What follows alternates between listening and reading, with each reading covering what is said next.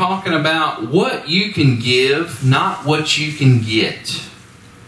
And the underlying message of that is out of going to church, out of being the church. But unfortunately, some people seek a church for all the wrong reasons. What they can get out of it. A social club, a place to get money from people, food, child care, amenities, you name it. But sometimes people have the wrong mindset in finding a church. They look at the building. Oh, well, that's a big, nice building, so let's go there. Yeah. You know, we were at a big, nice church yesterday, and I'm not saying anything about the people because every person that we met was friendly. Yes. Every person that we met was nice. Oh, yeah. But unfortunately, some folks pick a church based on the amenities. Yep. They pick a church based on how big it is or, you know, what luxuries are there. And I'm not saying any of those folks did that, but they're out there. Those type of folks are. But we need to pick a church that has the Word of God. Amen. Amen. Not just some of the Word. Because you can find any church that will preach a Scripture. But a church that's not willing to compromise. A church that will give the whole of the Word. Amen. Amen. Whether it hurts people's feelings or not, that's not up to us to decide. But we accept that. We like that. Yes, I want to hear the hard stuff too. Amen? Amen. Do I go to a place that has the Spirit? Yes. Yes. That's the number one thing. Yes, indeed. Because if God isn't there, if God is not there, well, we've already established that God can be anywhere. But if you don't know that His presence is there, if you can't hear His voice, there's probably something lacking. But if we have that here, what a blessing. Amen? Amen. If we have a family with each other, what a blessing. Amen. Amen? If you can connect with the members here, what a blessing. Amen. It's not just a passing, hi, see you later kind of a thing, but hey, I love you, you know? Give me a hug. I've missed you, right? Yeah. You know, that's exactly what we have here. Yeah. Yes. We have a family. And I believe most of us feel that way, if not all of us. But when we see each other, it's like, hey, there's one of my family members, right? You know, and when we don't see you, it's like, where's my family member? You know, we miss you, right? Yeah. Yes. But I think if we had a sense of a desire to give of all things, I think we would even have a better family. Our family could improve even more. And I want to give you this quote from John F. Kennedy. I told you I'd give you a quote from John F. Kennedy today. We were talking about him this morning. Listen to this. Ask not what your country can do for you. Ask what you can do for your country. Anybody ever remember hearing that? Yeah. Oh, yes. Some of you older folks, yeah, I remember him saying that. Sure. Now I want you to replace country with church. All right? We're going to do that for a second. Ask not what your church can do for you. Ask what you can do for your church. Amen? Amen. We need to get to the place to where we're excited about helping out. Where we're excited about giving. Not just our tithes and offerings. Of course we need to be doing that, right? Because if everybody just decided, let's stop giving, okay, we don't need to give anymore, this church would have to close down. Oh, yeah. Because we have to pay for bills, right? Right. Matter of fact, we have a roof that needs to be repaired because it's just steadily leaking back there. We have a bucket that we just dump out, and I mean, it's just bad. But we don't have the funds to just spend our entire savings on that, because then we wouldn't be able to pay for bills and other things. But nevertheless, we have to be able to we have to provide for the building. We all need to have a sense of, man, I need to give. You know, I need to give to the church. You know, when the offering plate is passed, don't be like, oh, like a vampire to a cross, you know. You ever seen those movies where a vampire, if you show them a cross, they go. Sometimes when that offering plate's passed, people are like, ooh. Oh my goodness. No, we need to be like, man, there's my chance. Bam. I'm throwing my money in, right? I don't care how much it is, whatever you are able to afford, you know, I mean, whatever God says, give, right? Right. Out of a cheerful heart, right? Not out of begrudging obligation. Oh, I guess I gotta give here. Here's my $5 I got in the building. Here you go. No, give because you want to give, right? Give because you want this place to succeed. Because remember, we're a family, right? Amen. Give because you want to help out around here. You may not be physically able to do some things like cleaning, which we need that up here too. Yeah. But if you're able to give monetarily, that helps us in a big way.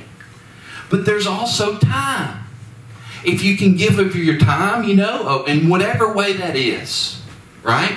Any way that you can give your time, that's a blessing. Any way that you can give of your talents. Because all of us have a talent of something, right? Right. You may not be an artist. You may not be a singer. But you have a talent that God has placed inside of you that you can offer in service to Him. Amen? Amen. He has a gift that He has given you. A spiritual gift that you can help offer to the church. There's a service that you could provide in helping the church. And at the very least, we all need to be praying. Amen? Amen. We need to be praying for one another. Y'all be praying for me, praying for the building, the funds to come, the people, everything. But we need to have that sense of wanting to give, a desire to give. Not being like that vampire. Oh, you need my help up here? Oh! Oh, you want me to do something? Oh! Oh, you want me to give money? Oh! We get that way about things that we don't want to do. Well, that isn't how a Christian should be, right? We need to have a desire. What do you want me to do up here? Just kind of obnoxiously. Hey, what, you need help with something? Oh, you do. We need to be excited about helping. Christina the other day, she told me, she said, you know what? I'm going to start vacuuming up here all the time. I'm going to start vacuuming. I know it needs to be done, and I'm going to start doing it. And I like that. That's exactly the kind of mentality we need. Well, what can all of us do? Amen? What can you ask yourself, what can I do for this church? Just like that John F. Kennedy quote, not what can my church do for me, but what can I do for my church? You know, one of the beautiful things it was that when we went to this wedding is we ended up finding out that a lot of the members pitched in and donated and did and helped and served and all of that. And I know that we have that here as well. Yes. But I think we all need to get on board with that. If there's anything that you can do of service, it is much appreciated. Right? And don't have the mentality of, oh, well, somebody else will take care of that. Because more than likely, they're not. They're thinking the same thing. Well, somebody else will take care of that. We need to say, I'm going to take care of that. Amen? That's right. You see something that needs to be done around here, don't point and say, hey, that needs to get done. You do it. Right? If you can. And if you can't physically do it, well, hey, there's options of paying people to do things. That's always an option. If you don't have the funds, well, I know that's a hindrance as well, but pray for God to send the laborers because the laborers are few. Right? Yes. All right, let's get into the scripture here. First, we're going to talk about giving of our tithes and offerings. All right, we all know that that's what we should do, right? But sometimes we need a refresher. Let's go to Luke 6:38. Give, and it will be given to you. Good measure, pressed down, shaken together and running over will be put into your bosom or your chest, all right? For with the same measure that you use, it will be measured back to you. So, also in the Old Testament, God talks about tithing. And it's in Malachi, and he says, test me on this. Test me. And here in the New Testament, he confirms that same truth. In the Old Testament, it was an obligation. You had to give this. It's a mandatory, off the top, better do it, right? Mm-hmm. Now, we're in the New Testament, it's more of out of cheerfulness. We should want to, right? We should want to help out, right? Right. So, when we do give, he still gives the same promise. Yeah. When you give, in whatever measure it is, it's going to be given back to you plus. It's an investment if you really want to think about it. Mm-hmm. When you give to God, you're putting in an investment if you really believe Him and take Him for His word. Now, if you don't believe Him and you don't trust Him at His word and you're too fearful about what will happen if you give that money, well, anything done in fear is sin. All right? Anything that is not done in faith is sin to you. So don't be that way. He wants us to be cheerful givers. So, if we give $20, more than likely, He's going to double that for us. More than likely, He's going to give more. And I've actually heard testimony from a couple of you that when you gave, you received money not too long after that. Miss Julie, I know you were one of them. Now, was it double or was it what? Was it the exact same? I my last $3 one time, and then within an hour of getting home, I had $30. Boom. Wow. That's 10 times, right? That's just once. That's just one of the times. Her last $3. She might have been thinking, man, I want to go to Sonic and get me a good old cherry limeade or whatever your favorite drink is. But she said, you know what? I know the church needs money, and I'm going to help, and I'm going to give my last $3. It's only $3, but it's my last $3. Right? Okay. She gave it. Boom. God said, you going to give it to me? $30. That's an investment, right? Right? You can't hope for a return like that anywhere else. You go to the stock market, it's up and down. You put $100 in, you might get it sucked out and nothing ever comes back your way. Mm-hmm. But you give to God, He says, test me on this. Mm-hmm. Yeah. He might bless your socks off. And it might not just be monetarily.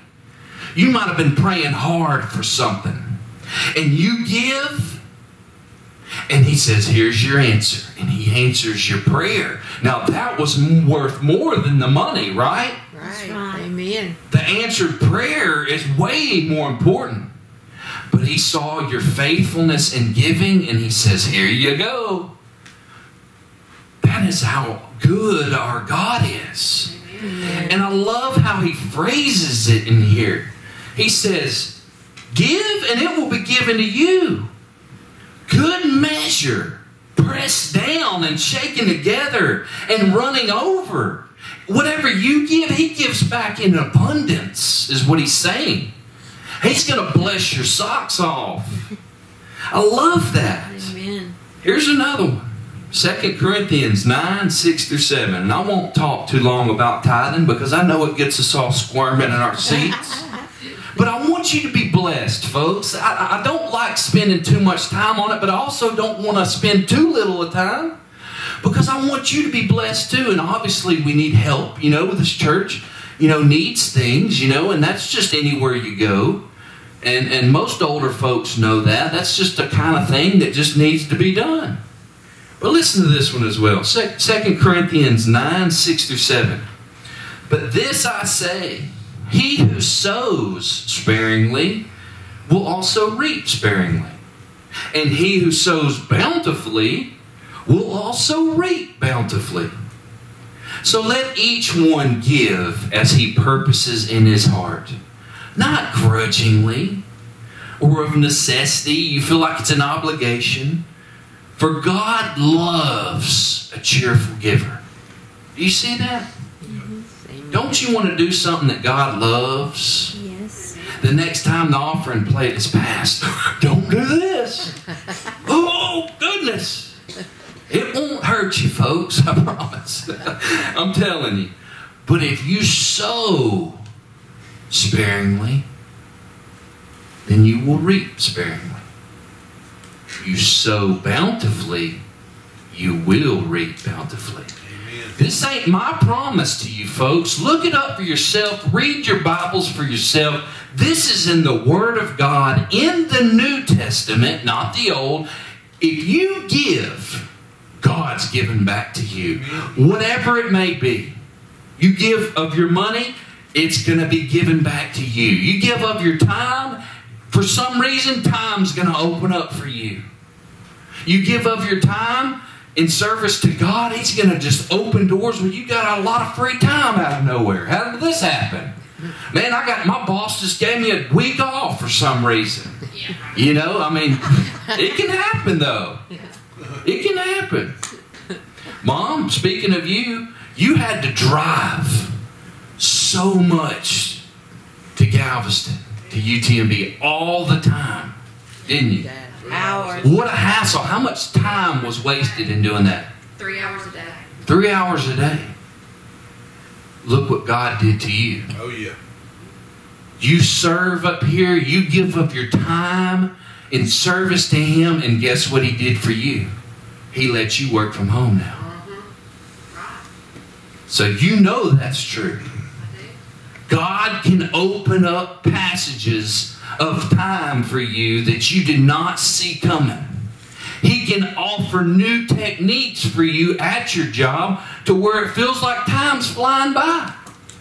There's all kinds of ways that He can help you in your life if you give. Amen. But you have to have a heart for it. You can't feel like the vampire. Oh, you have to have a desire for it. He loves a cheerful giver, not one who's given grudgingly. They always ask for money up here. That's not what He wants. He wants us to want to do it, right? He wants us to want to give, to like it, to enjoy it in all things. Right. So we were just focusing on money there, but now let's talk a little bit about time. Time. We need to give our time as well. Ephesians 5:16. Redeeming the time because the days are evil. One of the best ways that you can redeem time is being here. Yeah. Being here. Give your time to God. Come to church. The days are evil. We already know that. These times are evil is what it's saying. Oh, yeah. But not this particular day. Today's Halloween. I don't like Halloween. You may, that's your thing or whatever. But today is the day the Lord has made. Amen. This ain't Halloween to me. This is the day of the Lord, right? Amen. But the days are evil. The times are evil. So we need to know how to redeem that time and give it back to Him. God gives us 24 hours in a day. How are we spending it for Him? What time are you giving back to Him? Are you spending all of it for yourself? Or are you giving some back to Him, right? Some back in service, right? Some back in prayer. Some back in study. You know, think about that. What are you doing with your time? Are you using your time wisely? Or are you squandering the time that God gives you in the day and maybe giving Him the last 5 minutes? Okay, well, thank you for that. I'll give you a little 5-minute prayer and call it good. That sounds like grudgingness to me. How about we give more than that? Because God wants a cheerful giver. And God is a big giver Himself, isn't He? Amen. Man, He's a big giver. I love how much He's a giver. I mean, sometimes I get excited giving people stuff. Anybody ever get excited giving to somebody? Maybe it's a present or whatever. You know that you picked out the perfect thing for them, or you baked the perfect thing, and you're excited to give it to them. You want to see the expression on their face. That's the kind of giver that God wants us to be for all things concerning Him. Amen? Amen. Not looking at prayer like a obligation. Well, I got to get my time in. I'll serve my time in prayer. Here you go. Here's a 5-minute prayer. Lord, I love you and thank you and everything. Bye. You know, I mean, what is that? Eeyore. I mean, that's just save it, right? Just don't even bother. Wait till you have some heart and spirit behind it. Then come to God in prayer. Amen? Amen. We got to get better about some things, folks. Even me. Even me. I know these things, and sometimes I catch myself doing the same thing. I catch myself acting that way. Oh, you know, I'll pray later, you know, or whatever, I'm busy right now. And just the day goes. And next thing you know, well, here's my little 5-minute prayer again. Yep. You got to find time for Him and make time. Yep. And if you already have a habit of praying throughout the day, that's good. That's the best habit. You don't have to run to your bedside and get on your knee to pray. Just anywhere that you are, just open up in prayer and just talk to Him. Right? Have the same mentality about praise. Right? Have the same mentality about reading the Bible. A lot of us have phones nowadays, and you can just, you know, one of the things that I like to do is wherever I'm at, if I have a thought about something, I'll just go to Bible Gateway and I'll just boop, boop, boop, type it in, and it pulls up all these scriptures on that topic, and I'm just able to read and sit there and get some Bible time in. If you don't have access to a phone or a computer, that's a little harder, I understand. But keep your Bibles with you and close, folks, because you can do the same thing that way. Amen. And they make Bibles nowadays that have concordances. And if you have a thought about a certain word, you can go to that concordance and look up that word, and boom, it tells you where all those scriptures are listed. I love that. What a helpful tip, right? What a helpful thing that we have access to nowadays. No excuses anymore, folks. We don't need to offer God any more excuses. He's heard plenty of them. We've given Him enough. We need to stop being a people of excuse and being a people of doing and being men and women of our word. Amen? Amen. David this morning, something I really appreciate what he said. He came up to me and he said, man, I know I told you at the wedding that I would be here the next Sunday. It wouldn't be the next Sunday, but it would be the Sunday after that. Well, I wasn't here, and I'm sorry for that. I wasn't a man of my word, and I'm sorry, and he's here today. Amen. And it just made me think of all the times in these past 6 years that I've been here, if people say, hey, I'm going to come, I'm going to be there. People that I know, people that told me way back before I even started being a pastor, hey, I'm going to come, I'm going to listen, I'm going to be there. Still have not been here in 6 years. Man, have they had opportunity? Sure enough. What if I die tomorrow and they never get the opportunity to honor their word? What a sad thing. But David said, man, I feel bad about that I did not honor my word. That's how we need to feel. When we say something, we need to do it. Amen? Amen. I'm going to be there, then do your best. I understand things happen. You know, circumstances arise. But we need to have a desire to be men and women of our word. Amen? As Christians, Amen. we need, if we tell somebody we're going to do something, we need to try our very best. And then if we can't, we own up to it and we apologize. Amen? Amen. Because, man, that's something missing nowadays. I see it more and more, and it's crazy how people just don't care anymore about their word. They don't care about honor. They don't care about integrity. And that's things that this generation is starting to lose. And our kids are watching. Oh, yeah. Our grandkids are watching. Oh, yeah. Well, Poppy said he was going to do this, or Daddy said he was going to do this, or Mimi said, or Mama said. They know. Oh, yeah. They watched. You said you was going to do it. So we need to honor our word to our kids as well, right? Our grandkids. Right. If you tell them, they're listening. That's right. And they remember. They're like little elephants. Oh, yeah. They don't forget anything, right? Oh, yeah. All right, let's move on to our talents. 1 Corinthians, we're going to kind of skip around here and just kind of hit the highlights, but we're going to go to 1 Corinthians 12, verses 1, and then also 4 through 7, and then 12 through 26. So verse 1 here, now concerning spiritual gifts, brethren, I do not want you to be ignorant. All right, he doesn't want us to be ignorant. And he goes on to say, there are diversities of gifts, but the same Spirit.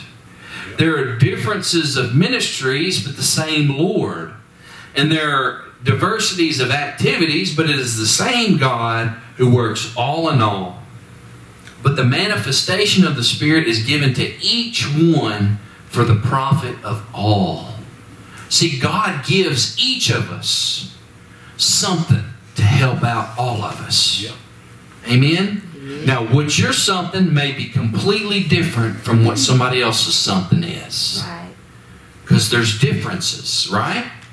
But we all need all of it. You are just as important as you and you and you. We need everybody here. You may stay home and say, well, you know, I'm just another face in the crowd. They ain't gonna miss me. There ain't nothing that I bring to the table that they need. That is wrong and a lie from the devil, and don't you dare believe that. Amen. Because something that you have is something that we need. Amen. And your presence, although you may feel like is irrelevant, is not. I guarantee you, if we lost even just one of our body parts, we would know. If we lose a pinky, you would know. If you lose a pinky toe, you would know. You lose just a piece of your earlobe, you would know. Every single part of our body is important. And every single person that is in this building is important. Don't ever let the devil make you think any other thing. You are important and appreciated, and we need you and we love you. Amen? Amen. And we need you here, and we need your help. We all need to help one another because we're all a body. And when all the pieces of the body are functioning in one accord and working together, this body works more effectively and efficiently. One of the things that we saw when we went to that church yesterday is everybody working together, pitching in, helping. And that's the same mentality that we all need to have. What can I do to help my church? Amen? Amen. What can I do to serve? And here we go. For as the body is one and has many members, but all the members of that one body, being many, are one body, so also is Christ. For by one Spirit we were all baptized into one body, whether Jews or Greeks, whether slaves or free, and have all been made to drink into one Spirit. For in fact, the body is not one member, but many. So we're a body of Christ today. Amen? Amen. If the foot should say, because I am not a hand, I am not of the body, is it therefore not of the body? And if the ear should say, because I am not an eye, I am not of the body, is it therefore not of the body? If the whole body were an eye, where would be the hearing? If the whole were hearing, where would be the smelling? But now God has set the members, each one of them, in the body just as He pleased. And if they were all one member, where would the body be? If you ever get to feeling like, well, I'm not that important. I'm just the pinky toe around here. Wrong. We're all important. If we were all the eye, we wouldn't be a body. We'd just be a bunch of eyeballs sitting around here, wouldn't we? Every single piece of the body is important, is what He's trying to say. And not one of us can say, oh, because I'm the eye, I have no need of you. Right? Listen to this. But now, indeed, there are many members, yet one body. There's a bunch of us in here today, right? And we have even more that are not here today. Amen. Their presence is missed. Yes. Right? And the eye cannot say to the hand, I have no need of you. Nor again the head to the feet, I have no need of you. No, much rather, those members of the body which seem to be weaker are necessary. And those members of the body which we think to be less honorable, on these we bestow greater honor. And on our unpresentable parts, or private parts, they have greater modesty. But our presentable parts have no need. But God composed the body, having given greater honor to that part which lacks it, that there should be no schism or division in the body, but the members should have the same care for one another. Amen? Amen. Nobody should feel like you're greater than the other. Amen. But yet we all need each other. That's right. The eye cannot say to the hand, I don't need you, because if we didn't have any hands, what could we do? We could see all the things that need to get done, but we couldn't do a single thing, could we, without the hands? So thank you for the hands out there that do. Thank you for the hands that see and also do what they can do to help. Amen. We need more of you. We need all the help we can get around here, folks, I can guarantee you. And whenever one person says, oh, I don't have to do anything, I don't need to do anything around there, that puts even more burden on the ones that do. Yeah. But when everybody's pitching in and everybody's fulfilling their function and their duty, man, this thing is like a well-oiled machine working properly and moving and doing, and we can do even more for the Lord. We're doing a very minuscule amount for the Lord right now, but if we start to get everybody involved and pitching in and giving of their time and service and fun, if this thing could get out of hand in a good way, folks, Amen. our church could really be a force to be reckoned with for this community and against the devil. And that's what I'm hoping to see one day, folks. I'm hoping to see all of these pews filled. Not on a special event, on a Christmas special or something like that where we've invited other family. I'm talking about just every Sunday where we can see just this whole house full, COVID or not, right? Despite all those other obstacles, just this full of people that want to hear about God and want to be a part of what's going on here. Amen? Amen. They get excited about what we're doing here. We got to get better about being the body first. We got to start learning how to be a well-oiled machine and working together and doing and helping and everybody pitching in and everybody providing and everybody doing things. And then we will see that. And when we see that, then we'll see more of God in this community, doing and helping those in need. And that's what we're here for. Amen? Amen. Lord, I believe it, and I'm praying for it. I hope you're praying for it too. Amen? Amen. Here's another part here. And if one member suffers, all the members suffer with it. Or if one member is honored, all the members rejoice with it. We care enough about one another that when one of us is suffering, we're all suffering. When one of us is honored, all of us are honored. Amen? Amen. That's a well-oiled machine. That is a body working together. And here we go. Part of that is our service. Ephesians 6:7. With good will doing service as to the Lord and not to men. If we had a desire to do service, not that we're just helping First Christian or we're helping Pastor Brandon, but we're helping God. We're not just helping each other, but we're helping God Himself. Amen? Amen. When you come up here, whatever it is, even to the most minuscule thing, you see a cobweb over there, you wipe the cobweb down. You don't have to point it out. You do it yourself. Amen? You see a piece of trash on the ground? Hey, there's some trash over here. Y'all need to come pick up this trash. You pick it up. Amen? Amen. Yes. You need the table's got crumbs on them. Somebody needs it. You do it. Right? Oh, the ditches they've got, you do it. You pay for somebody. There's things that need to get done. You do it. If we had that sense, things could be a lot better. Amen?